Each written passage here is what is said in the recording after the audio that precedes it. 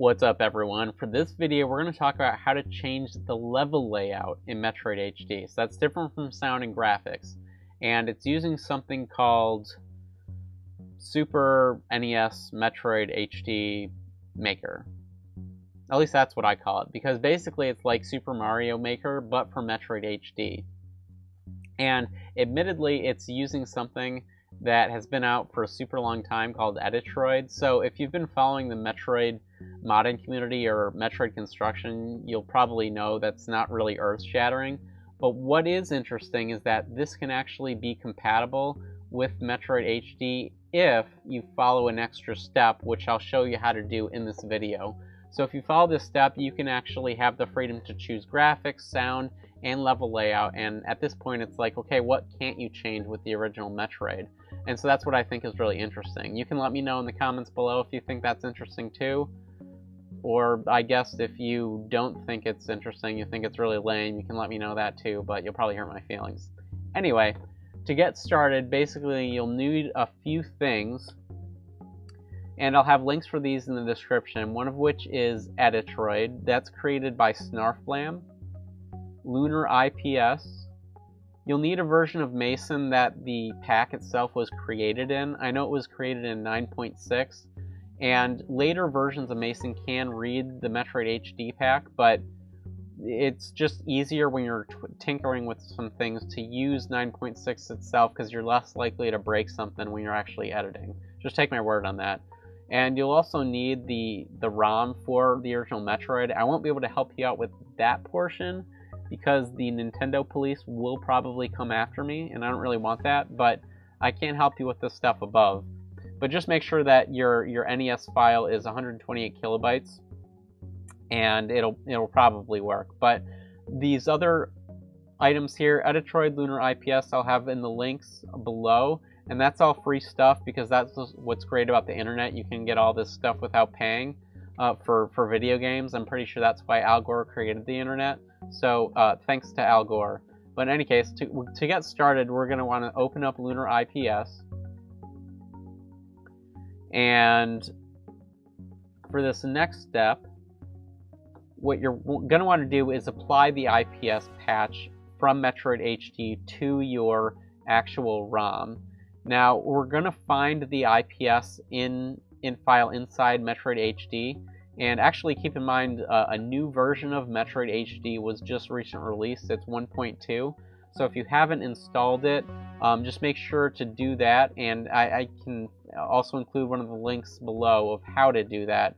And this will actually get you the IPS file you need to make these changes. But we'll go to Apply IPS Patch. And it should be located in your Mason folder, assuming you've downloaded it previously. Again, the latest version of Metroid HD is 1.2 that was actually just recently released. Go to Metroid HD. And this is the patch inside. Now, Mason automatically applies this patch, but we're doing a manual apply so that Editroid can read it. This is the step that's crucial to make it so you can actually edit levels. So we're going to double click on that. Now it says Select File to Patch. This is your ROM. Make sure you do a backup before you do this. And before the patch, it should be 128 kilobytes. If I double click on it now, it says file was successfully patched. Close out here and go to find it. It should be 384 now. So now it's actually staged, so we can actually edit it in Editroid. So we're going to open up Editroid, double click, go to File, Open, and find the file we just created. Double click on it. Okay, so this is what it looks like inside the game. I won't cover all of basically, I won't do a tutorial of how to do everything in Editroid, because Snarfblam is the creator, and he has a YouTube channel that I'll link to that has some more advanced features. I'll just cover some basics just to get you started. But to actually move around, to actually go somewhere you want to edit, you can, assuming you have a little rolly ball on your mouse, if you click on that and then move your mouse, you can actually move down to where you want to edit. I want to go towards the beginning of the game. And I'm just going to edit this area here. So to get rid of a few things, you can actually right click and they'll go away. I'll get rid of this here and that. And I'll get rid of this too. And say I want to add like a little Chozo statue here. To add something, you hover over this. It says add remove. Say add object. And I don't want it to be lava, but I'll just move it down here. And to change the type, go to here. It says structure browser. I just want a little platform for that Chozo statue. So I'll click on that. And I don't want it to be silver. So to change the color, you can use this palette switcher and make it blue. So I'm going to add another object. We'll do the Chozo statue. Structure browser. It's right there. And I don't want this to be silver. I'll make that blue as well.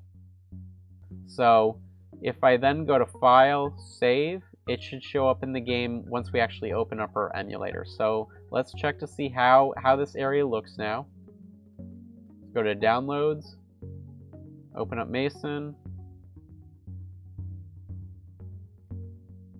File Open, and open up your ROM.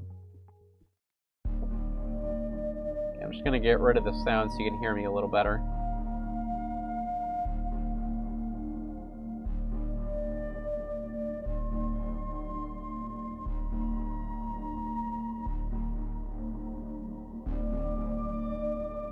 Oh, okay, I guess you'll just have to hear me over the music.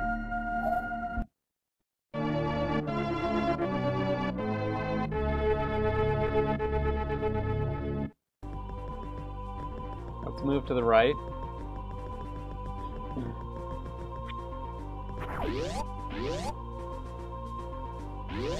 Okay, everything looked as pretty much as I thought. Alright, so we pulled it off. That's the basics of actually just how to change the level layout in Metroid HD. If you made it this far, congratulations, and I hope you found this useful, and I hope you guys come up with some cool stuff. But I really just wanted to show you how to do that. And if you have any questions for me, feel free to let me know in the comment section. I'll do my best to respond, but I hope you found this useful, and I'll see you guys in the next video. Okay, see ya.